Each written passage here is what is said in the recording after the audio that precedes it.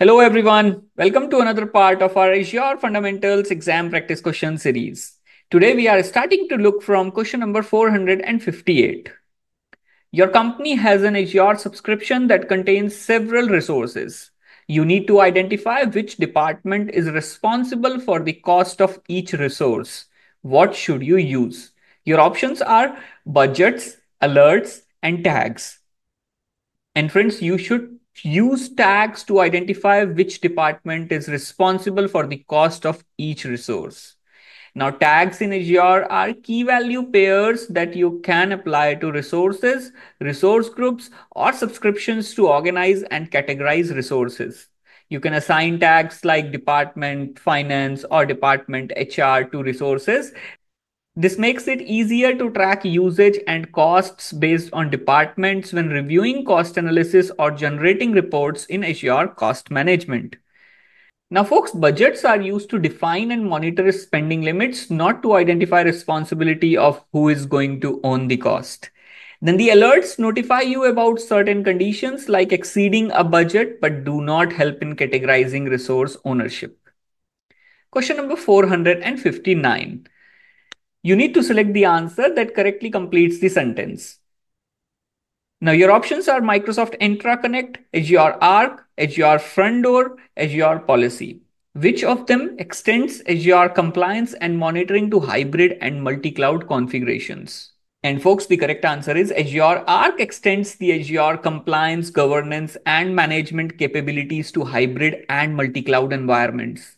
It enables organizations to manage resources such as virtual machines, Kubernetes clusters, and databases across on-premise, multi-clouds, and the edge using a single control plane in Azure.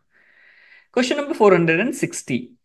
What should you use to prevent traffic from an Azure virtual network from being routed to an Azure storage account via the internet? Your options are a network security group, a public endpoint, Azure VPN gateway, a service endpoint. Folks, NSGs help control inbound and outbound traffic at the subnet or NIC level, but do not guarantee that traffic to a storage account stays off the internet. So an incorrect choice. Public endpoint exposes the service to the public internet, which contradicts the goal. And Azure VPN gateway is used to connect on-premise networks to Azure, but it is not relevant to restricting traffic to storage accounts. This leaves us with option D, which is the correct answer, a service endpoint. Now, a service endpoint allows you to connect Azure services like Azure Storage Account directly to an Azure virtual network without routing the traffic over the public internet. This ensures that the traffic stays within the Azure backbone network, enhancing security and performance. Next question, friends. Again, you are presented with a sentence. Out of the 4 given options, you need to choose one option which correctly completes the sentence. You deploy an Azure resource. The resource becomes unavailable for an extended period due to a service outage. Microsoft will. Your options are refund your bank account, migrate the resources to another subscription, credit your Azure account, send you a coupon code that you can redeem for Azure credits. Folks, Microsoft offers service credits as compensation in such cases. These credits are applied to your Azure account, which can offset future billing. Now, if you are interested in understanding how this works, there is a link on your screen. Go through the link and understand it in more detail. What additional resource is required by an Azure virtual machine? Your options are a virtual network, a service endpoint, Azure firewall, a public IP address.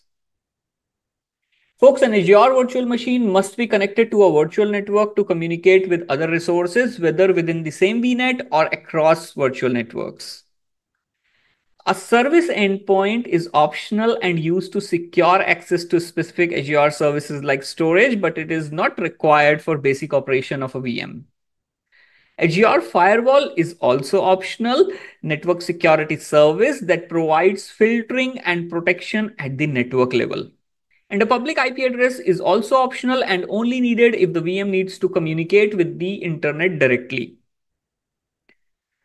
How many copies of data are maintained by an Azure storage account that uses locally redundant storage? Your options are 3, 4, 6, and 9. Friends, when an Azure storage account uses locally redundant storage, it maintains 3 copies of the data. These copies are stored within a single data center in the same Azure region to ensure high availability and durability. However, LRS only protects against hardware failures within the data center and does not provide redundancy across regions or data centers. For higher redundancy options, zone redundant storage or geo redundant storage would be needed. So, folks, we had a similar type of question in the series already. If you have not watched the other parts, please make sure to watch them to understand the different type of variations of similar questions that you can encounter in the exam. Question number 464. You need to start Azure Cloud Shell. What should you use? Your options are the Azure Portal, Azure Command Line Interface, Azure PowerShell, and Azure Resource Manager ARM template.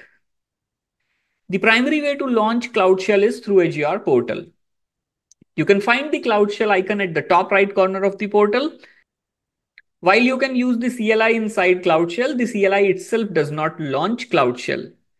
Similarly, Cloud Shell provides a PowerShell environment, but PowerShell itself does not start Cloud Shell. ARM template, as you would already know, are used to deploy Azure resources, not to launch Cloud Shell. So folks, if you are liking the content, do not forget to hit the like button and subscribe the channel. Again, you are presented with a fill in the blanks question. You need to complete the sentence by choosing the one of the 4 options. An Azure SLA is a formal agreement between Microsoft and a customer that defines, and your options are a commitment to deliver the features on a technology roadmap, a commitment to performance standards, the maximum scalability limits of an available infrastructure, the minimum scalability limits of an available infrastructure. And folks, the correct answer here is a commitment to performance standards. These standards typically cover metrics like uptime, availability, and connectivity for Azure services. The SLA outlines what Microsoft promises regarding service availability and the compensation customers may receive if the service does not meet those standards. Next question. You need to compare a company's cloud usage to industry standard best practices. What should you use? Your options are Azure Monitor, Azure Service Health, Application Insights in Azure Monitor, Azure Advisor. Friends, the keyword to answer this question is best practices. And for that very reason, we will choose Azure Advisor as the correct answer. Azure Advisor is a personalized cloud consultant that provides recommendations based on industry best practices. It helps optimize your Azure resources by focusing on key areas such as cost, security, reliability, operational excellence, and performance. You can use Azure Advisor to compare your company's cloud usage against best practices and receive actionable insights. Question number 467 is again a fill in the blanks question. And this time we are talking about Azure Cosmos DB is an example of which offering? Your options are platform as a service, infrastructure as a service, content as a service, software as a service. And folks, Azure Cosmos DB is a fully managed platform as a service offering. It handles the underlying infrastructure management tasks such as provisioning, patching, backup on behalf of the user. This allows developers and businesses to focus on building applications and accessing data without worrying about managing servers or infrastructure. Next question.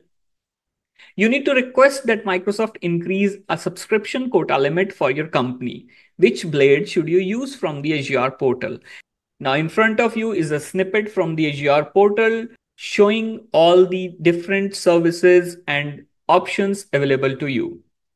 Now, when you need to request a quota increase, such as more virtual CPUs, storage, or other limits for your Azure subscription, the appropriate place to do that is through the Help Plus Support blade in the Azure portal.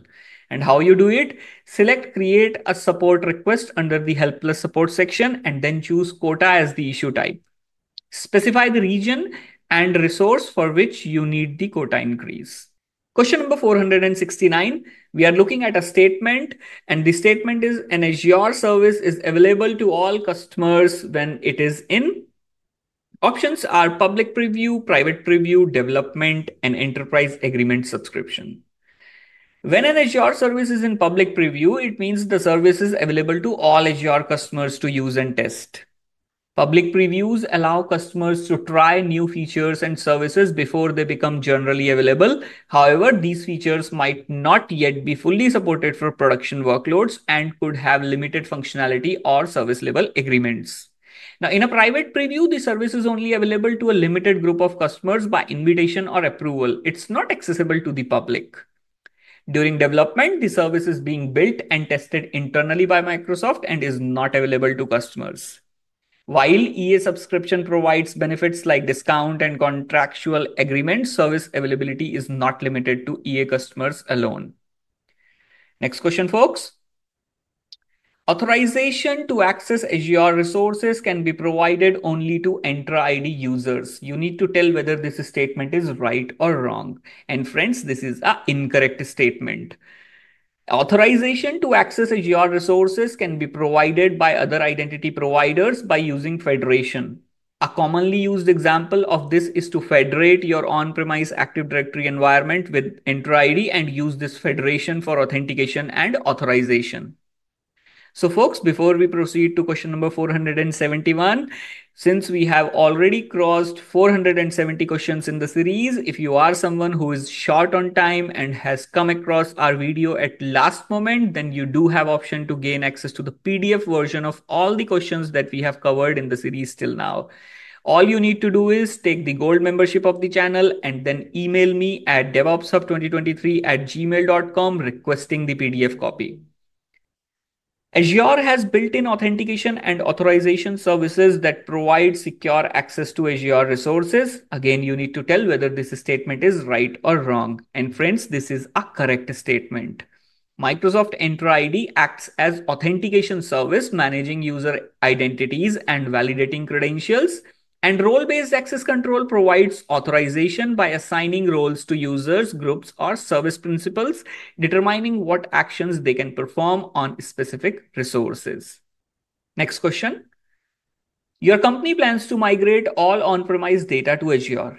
You need to identify whether Azure complies with the company's regional requirements. What should you use? Your options are the Knowledge Center, Azure Marketplace, the My Apps portal, the Trust Center. Folks, Knowledge Center is a repository of FAQs and articles focused on troubleshooting and product information, but it does not cover detailed compliance topics. Azure Marketplace is a catalog of third-party applications and services available for use in Azure, but again, it does not provide compliance-related information.